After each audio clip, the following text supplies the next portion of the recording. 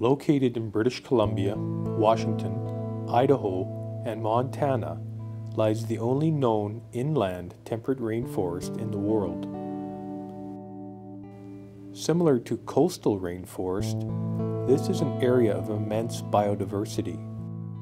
The ancient cedar hemlock forest along the valley bottoms is home to monumental trees, some of which date back to the Roman Empire.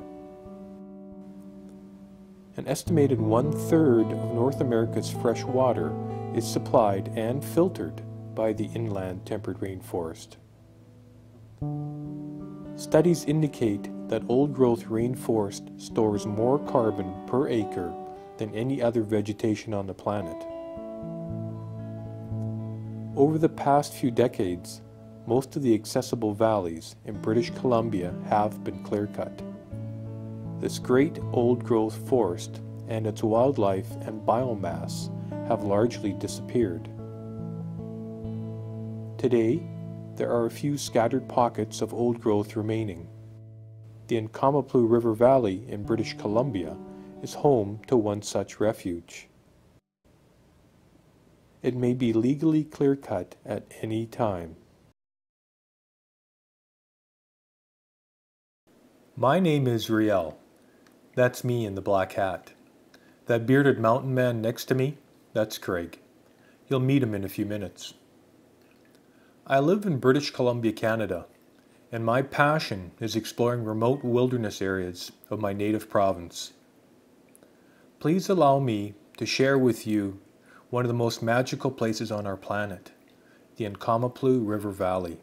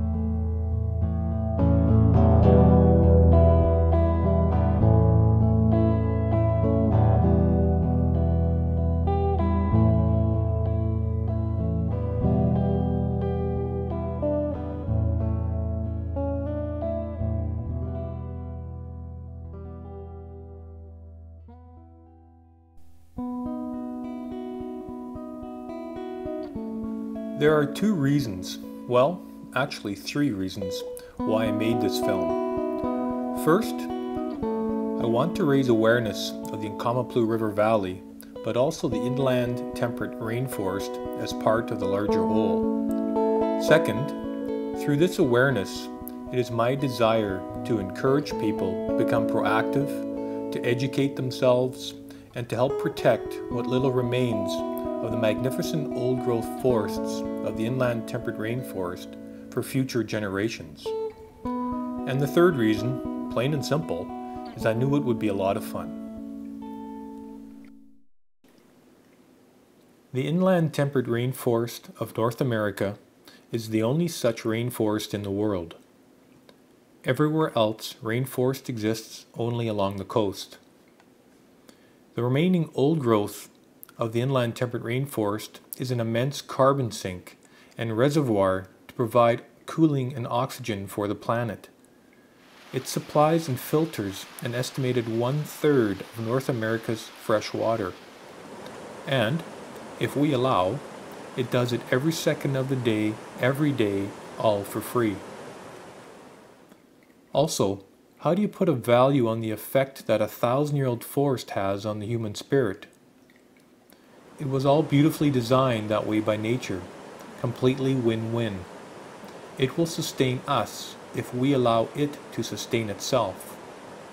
But so far, we have chosen that the primary significance of the inland temperate rainforest is that of a logging farm. Harvesting practices have allowed vast areas to be severely fragmented by large clear-cuts. Google Earth is a great eye in the sky to reference. This limited approach has led to community confrontations, especially when water supply areas are logged. And those with no voice at all, those that rely on us to provide stewardship for their home, the forest inhabitants, well, in the worst case scenario, such as for the mountain caribou, they are facing extinction. To me, this signifies that we are likely tipping the balance and losing the win-win arrangement that has existed for us for thousands of years. But for now, let's go visit the Incomappleux. The first time I heard of the Incomappleux was when I saw this print. A narrow goat trail pinned to the side of sheer canyon walls. I could almost feel the froth of the water swirling below.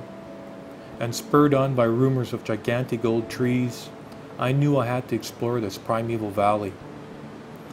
When I finally entered the canyon, it was apparent that not much had changed from a century earlier when the picture had been taken. It felt great to be finally entering the Incomappleux.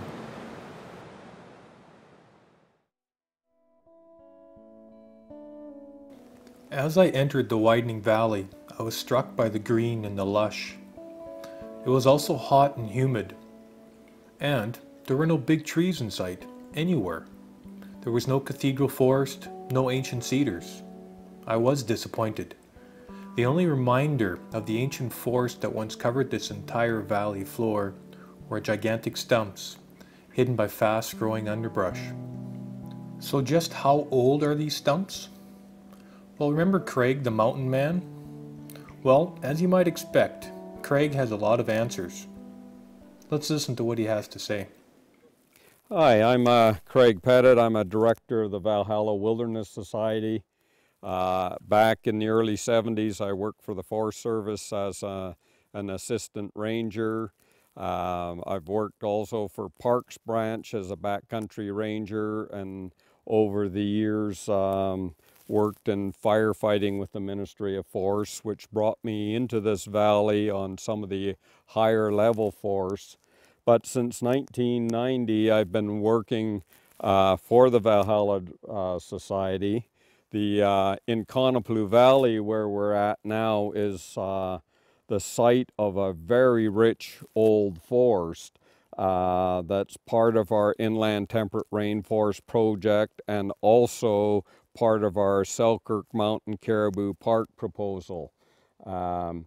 Unfortunately, in the Incomappleux Valley, 35 kilometers of this valley have been clear cut. So my work has been generally in the fall when all the leaves fall off to go around looking for big stumps, trying to find ones with enough or large enough sound face that we can cut a sample out of. In this roughly 65 centimeters, there were 696 annual rings in this piece, and that wasn't even getting to the center. We were roughly 10 centimeters yet from the center. But that's one of the ways that we are trying to establish the ages of these trees. The Forest Service says the maximum these trees can be is 800 years old. But my sampling work done in here over the last 4 or 5 years indicates that these trees can be upwards of 1,800 to 2,000 years old. So can it really be that some of these trees are up to 2,000 years old? Well, in the state of Idaho, at the Panhandle National Park, the U.S. Forest Service obviously concurs with Craig's research, as offered by this sign in their park. This grove of cedars, named after President Roosevelt, has been protected for almost a century.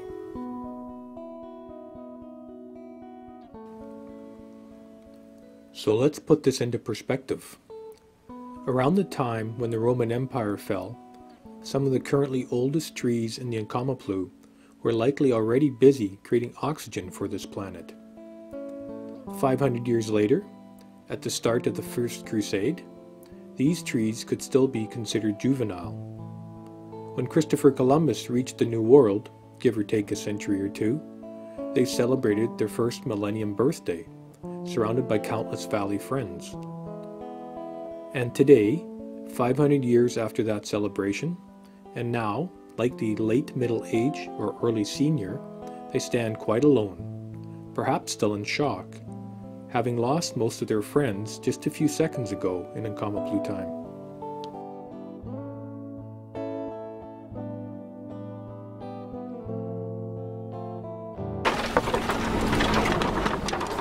Kilometer after kilometer, I pushed on through the choking brush. I crossed creeks on old bridges. I carefully crossed rocky washouts. And, when offered an opening through the bush, I would stop and take in all that was around me.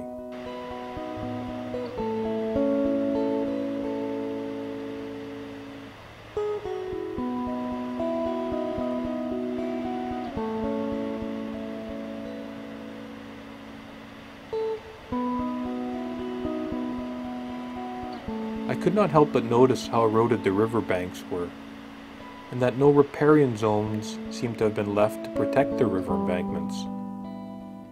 To that day, 20 years after the valley had been initially clear-cut, the embankments were still sloughing and spewing sediment into the waters that proved so deadly for fish stocks. My disappointment continued to deepen. Perhaps I was just too late. Perhaps all the 1,000-year-old forest had been logged, and gigantic stumps were all that was left for me and everyone else to follow.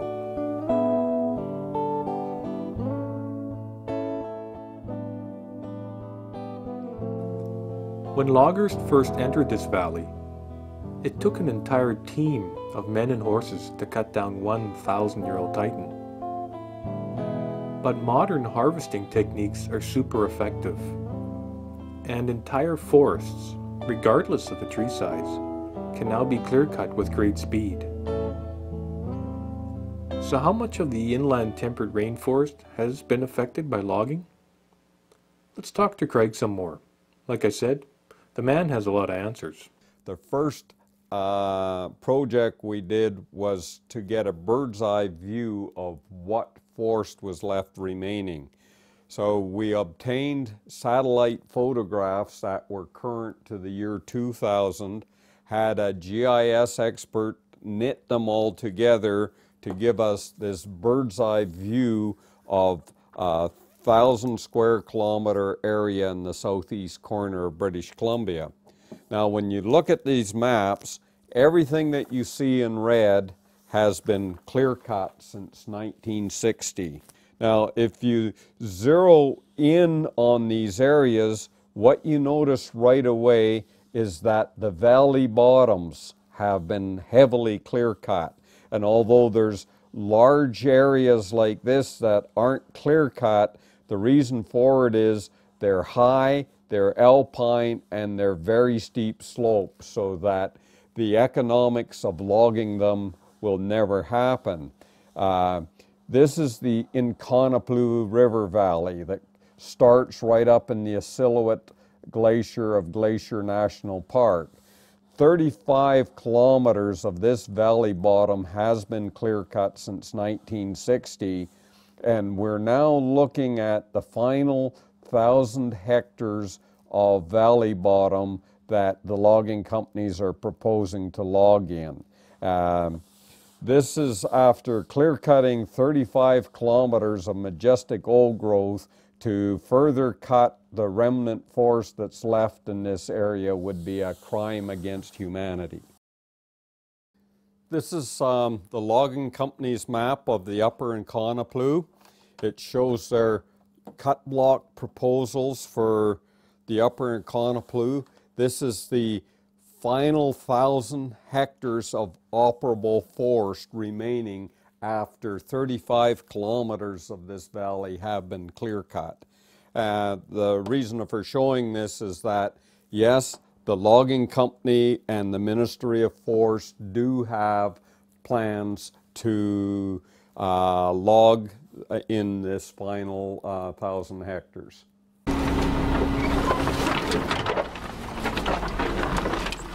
On and on I continued, following the narrow corridor through the former clear-cuts that now had mostly turned into this green desert of brush.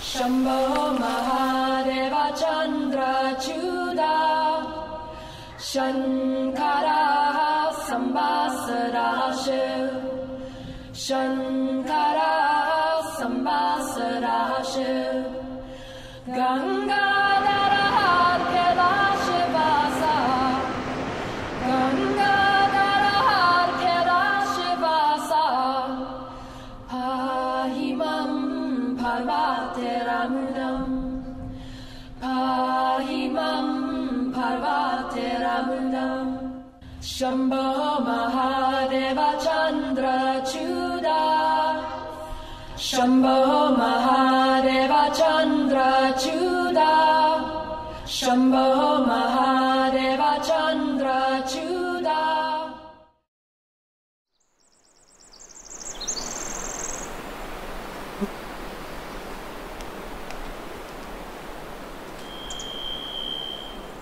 So, guess what? The rumors are true. 1,000-year-old forest does still exist in the Incomappleux River Valley, and I have the extreme good fortune to find it. This is exactly what I've been searching for. Standing amongst the ancient cedars, I understand immediately why it is called a cathedral forest. For this truly is a place of reverence.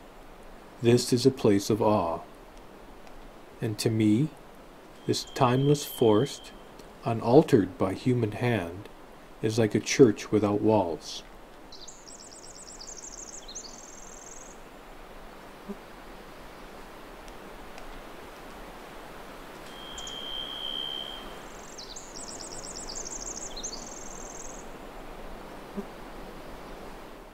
As I wander around, I can't help but give in to my desire to reach out and to touch and to connect with the spirit of this primeval wood. I find myself enthralled and completely in the moment.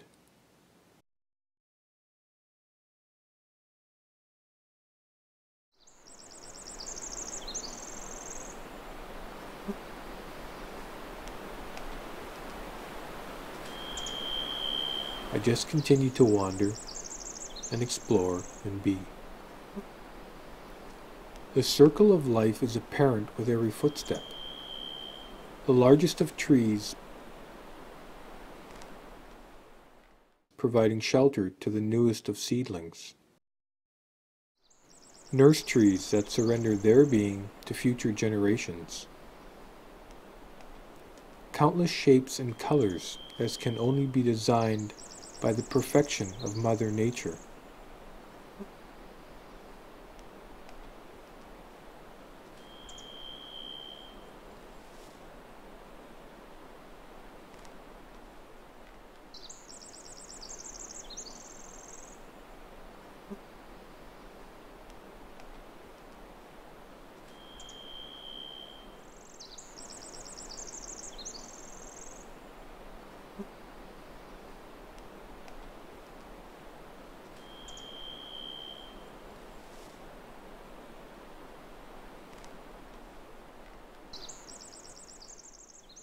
And that soft carpet of rainforest moss,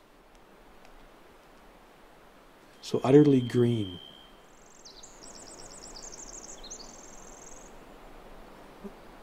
that covers all that remains stationary for a brief time. Well, brief in Incomappleux time, that is.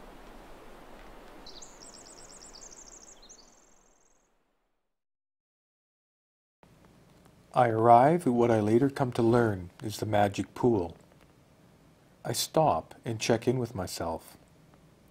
I feel humbled and uplifted, energized and calmed, inspired and unbelievably content. The energy level in this antique forest is amazingly balanced. And it occurs to me that just as human communities thrive when all age groups participate in everyday life, so it must be essential for forest to be comprised of trees spanning a full range of ages to maintain its health in ways our modern science likely has yet to understand, or perhaps, and this is my belief, we have just allowed ourselves to forget this understanding. In time, my attention comes to rest on the abundance of colors that reflect off the pool in front of me. I slowly realize that though the surface tension of the pool never breaks, the limestone bottom is beautifully alive. Please join me in discovering the depths of the magic pool. Calling you home.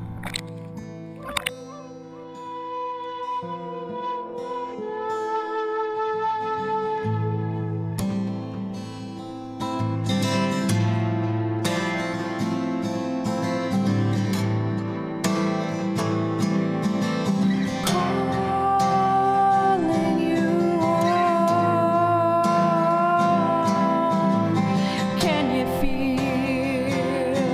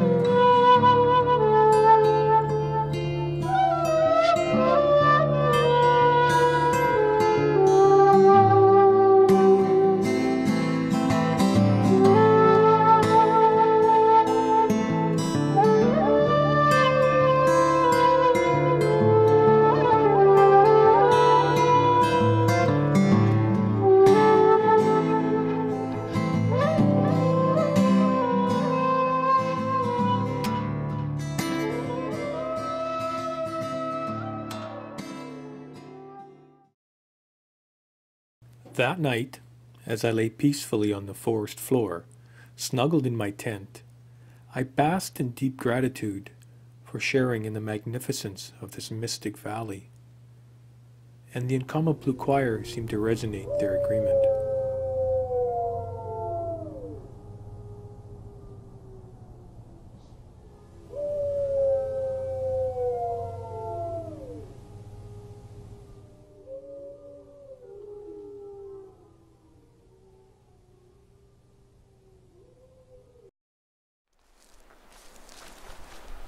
So is it just me? Or does it not seem inherently wrong to be harvesting ancient rainforest when there's such little left now? How can that be legal? To find the answer, I talked to registered professional biologist Rachel Holt. So one of the difficulties in protecting old growth is actually deciding what old growth is out there, and we do have a good mapping of forests in British Columbia. But what it stops at 250 years of age. So any trees that are older than that, they get lumped into this one big category of trees greater than 250 years of age. And as a result of that, we basically have policies that don't differentiate between these types of forests. So you can be 2,000 years old and you get the same treatment basically as something that's 250 years old. So if you're looking for areas to protect, it doesn't distinguish. It doesn't give any special protection to those ancient forests. So, in a nutshell, the ancient rainforest is currently not separately identifiable, and therefore is not protected due to inadequate policy. My attraction to the remaining Incomappleux old growth is predominantly a spiritual connectedness state that I am blessed with when inside its borders. But what is the environmental impact, whether local or global, of further clear-cutting old-growth temperate rainforest? One of the issues around harvesting a stand, particularly in this wet environment, is even under normal circumstances, if you cut down those big trees, you change the local climate. It used to be moist and cool. If you walk in there on a summer day, it's cool. If you cut those trees down, suddenly it's really warm at the ground level. You change the understory plants. You change how those trees regenerate and grow back. The little trees, they're adapted to regrowing in those cool conditions, and under normal circumstances sometimes can have a significantly hard time regrowing back in those sites. If you couple that with climate change and increase the temperature and decrease the amount of water they're getting, then you can really significantly change the system. So what used to be a cedar forest can become a lodgepole pine forest or some other kind of forest, and that's all fine. That's how nature works, except that those cedar forests are entirely unique and have a whole bunch of species associated with them. So what you effectively do is you speed up the rate at which climate change affects the landscape and the biodiversity.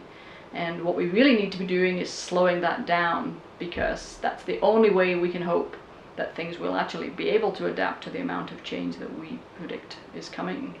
And biodiversity is the natural systems and grizzly bears and caribou and insects and lichens. This is what British Columbia is really famous for.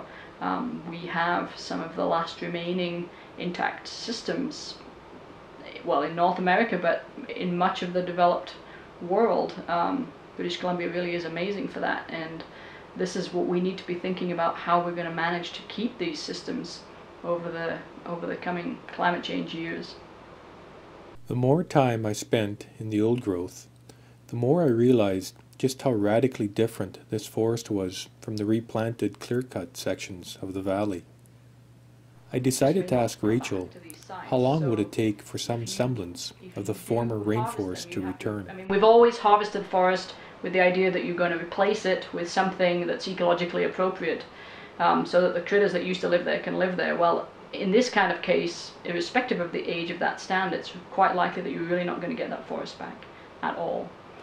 So from an adaptation point of view, you're seriously decreasing the resilience of the whole landscape. And we've already done that because we've harvested a significant amount of that. and we have no real idea of what the ultimate effect of that is going to be. But it certainly is a reasonable science argument for maintaining these remaining stands. On my numerous return visits to the Incomappleux, Craig guided us into the far reaches of the old growth.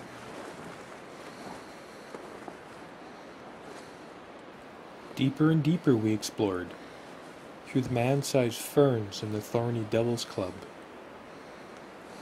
We carefully scouted the river embankments.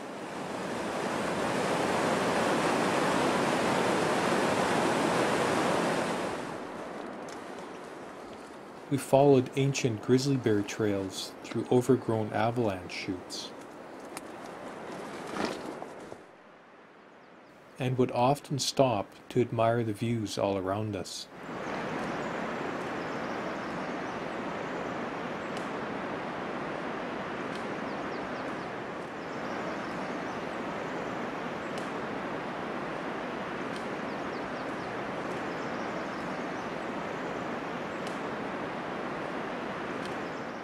And, of course, we took every chance possible to connect with the big trees.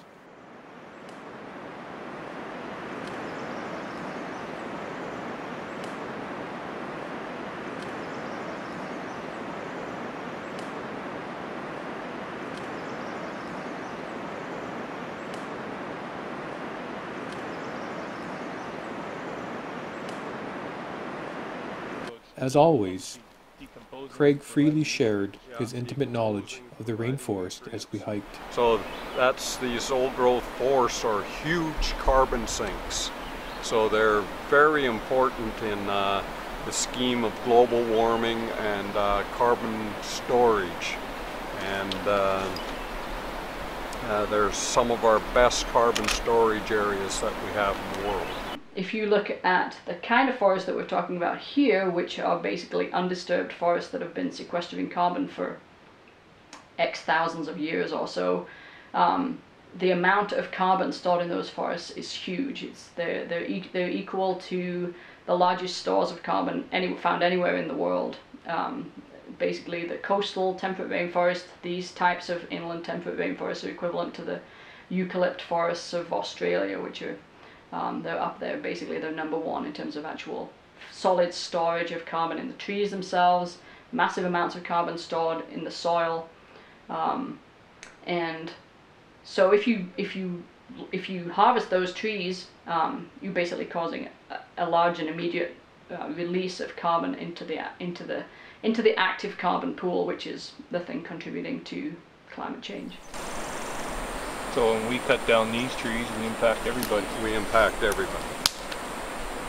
They're probably in the years to come when they are more able to put $1 on carbon storage and sinking, that these are going to become very, very important forests.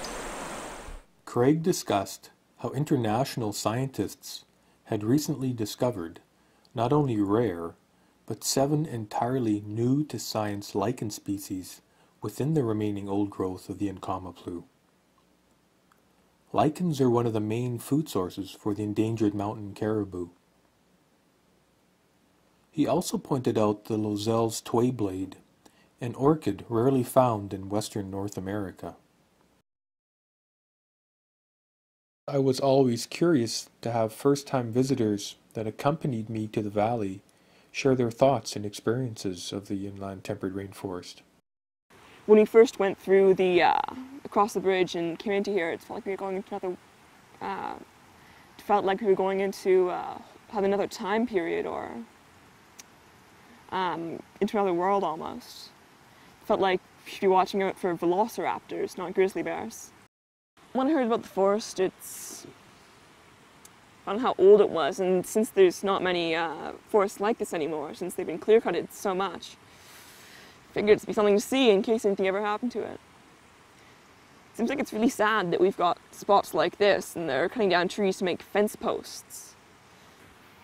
It's like every day we wake up, we go wash our face, hop on the computer, and we're just kind of going through the motions, not really there.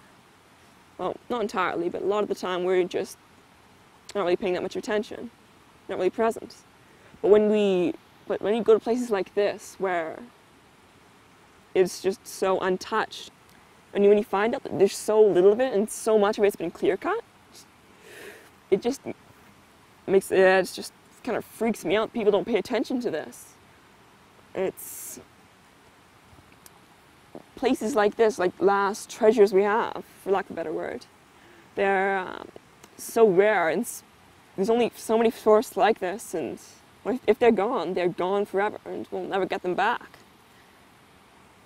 And I feel like we should be paying more attention to things like this instead of our cell phones and Facebook pages. It should be about where we live and who we are and what we care about. I feel like this is something we have to take care of. It's something that we're the caretakers of, and we should protect it from turning into flat ground and just young brush rather than these beautiful ancient trees. And there's some caribou that used to live here. Mountain caribou, they're quite an endangered species. And with the clear cutting, they were losing so much habitat because they eat the lichens off the older trees, and the younger trees can't support it because there just isn't enough canopy and moisture for it.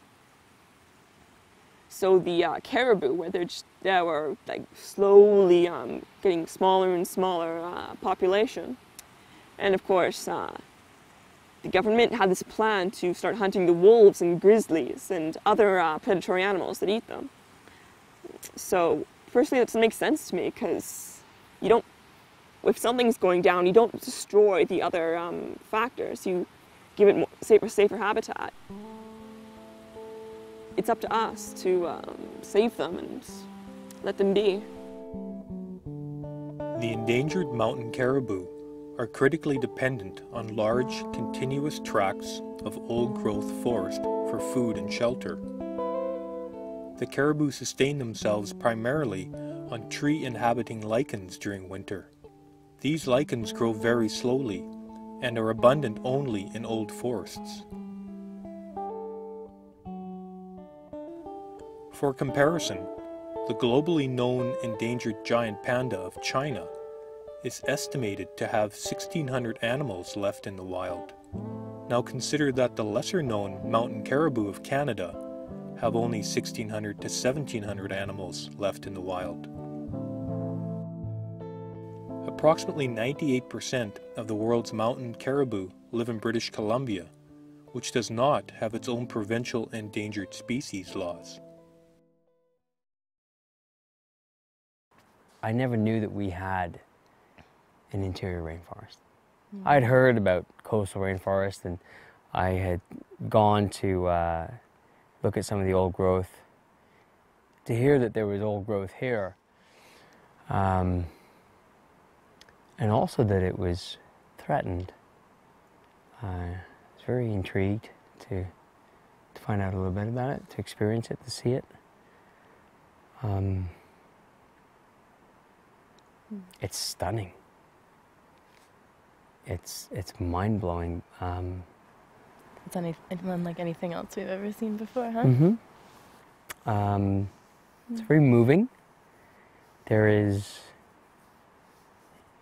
You can't deny a presence in that forest. You can't deny just a sense of calm. And when you start to look around and you realize that it's not just trees that are, over 1,000 years old, almost 2,000 years old. It's what they're growing on. They're growing on the old trees that, did the same thing. And what's disturbing is that without any of this experience, I place a certain amount of trust in our government, in our regulations that are going to protect what we have, that are going to recognize what we have. And I've always just assumed that the forest practices had become better, had improved, had modernized, had recognized the value of things, and Then you see this. you see the clear cut, and you see that despite, I don't even believe it's good intentions, despite efforts to plant and to, you know, create a succession, it doesn't come back. It doesn't come back, you know, how easily we are led to believe. We hear of buying carbon credits and of, you know, stopping people in Brazil from tearing down rainforests because of the effect that it will have on the earth. And yet in our own backyards, we're unaware. We were unaware that that this is still happening, and it's disturbing, and people need to know. This habitat, this gift is endangered. The lichens, the mushrooms, the insects, everything that lives here. There is an opportunity here for tourism, for recreation, for education. There's a spiritual value. 2 days in here, and I don't think I'll ever forget it.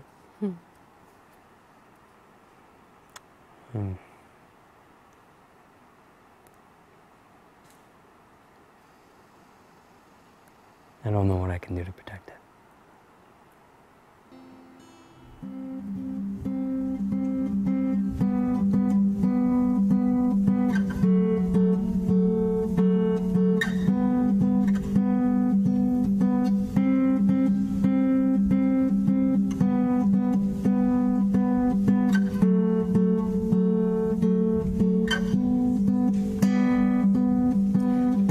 Hey, have you heard about the child coming in from the cold,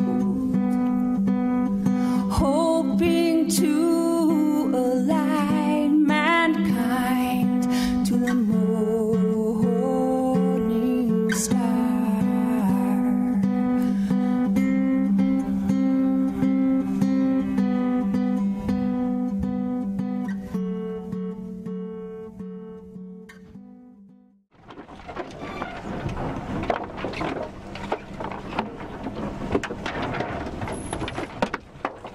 I left the cool and soft air of the antique cover for the last time, and started back through the barrage of the green desert clear cuts.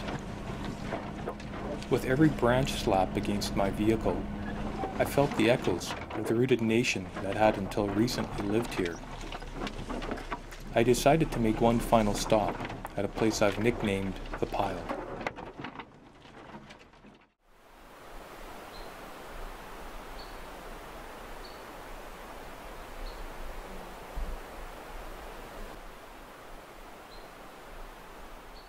A retired forester told me when the Incomappleux was clear-cut, only the best of the best timber was driven to the mills. The majority of the ancient rainforest was actually buried or piled up and burnt.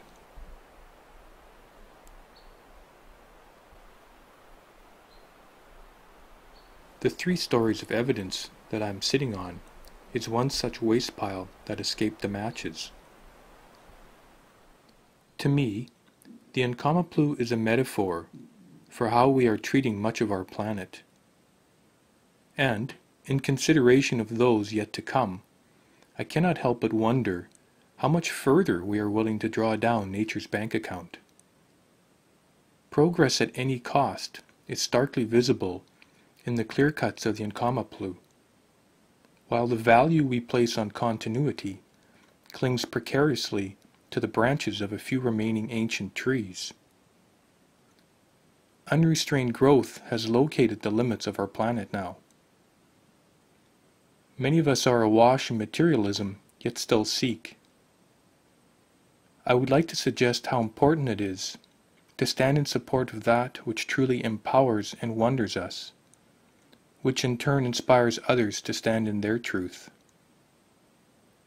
In my experience, to become aware of the one energy that is common to all amplifies compassion and connection to nature. In parting, please allow me to share, from sunrise to sunset, one final day of enchantment in the life of the Incomappleux River Valley.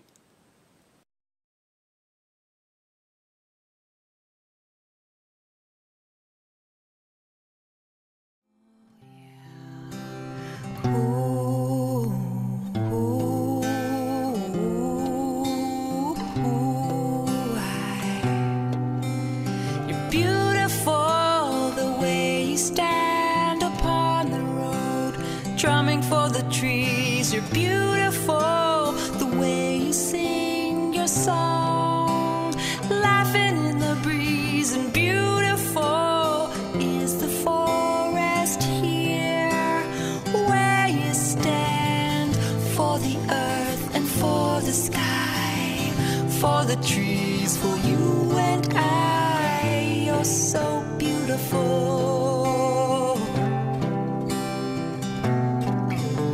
You're beautiful the way you paint your face, dancing with your friends. And beautiful is the way you dream from the tickle drum chest. And beautiful is the way you pray for peace when there's little hope left, for the earth and for the sky, for the trees, for you and I, for the earth and for the sky, for the trees, for you and I. You're so beautiful.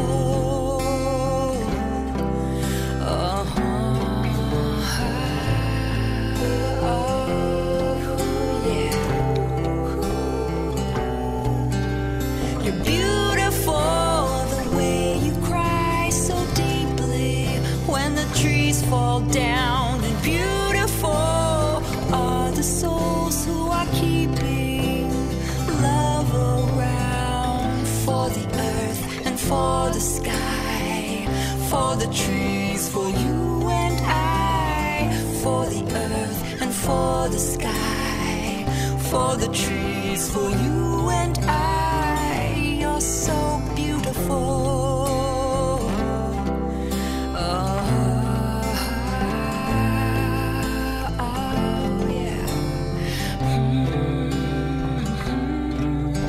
You're beautiful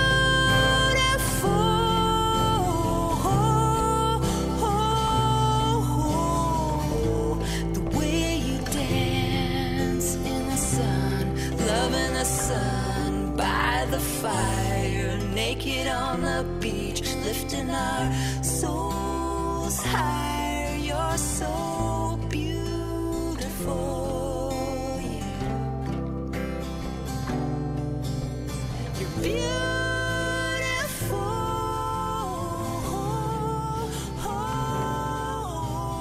when you dance for peace, naked on the beach by your fire.